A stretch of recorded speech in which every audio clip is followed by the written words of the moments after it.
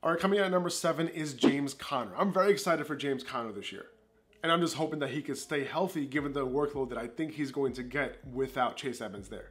And he's a value right now. I have him here at number 7, and he's going off the board as the RB15 on Underdog. Chase Edmonds is gone, and Conner just got paid. Get that bag! Get that bag! You look at the depth chart, no more competition for touches. And we got a taste of that last year. Edmonds missed 6 games, so we do have a sample. There was a 5-week stretch where Edmonds missed, and Conner was the RB2 during that span. And then when Edmonds missed week 18 later on, Conner was the overall RB1 that week. And even with Edmonds playing in 12 games last year, Conner still ended up being the overall RB5.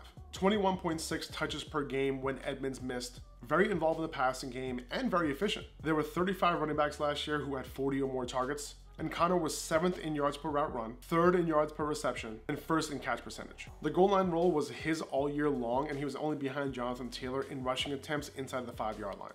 I'm personally aiming for Conner in the 3rd round of every draft that I do. All right, guys, those are my top 10 fantasy running backs. If you want to see the rest of my rankings, go check out my Instagram. I'll put the link in the description below. Thank you guys, as always. Really appreciate you. See you later.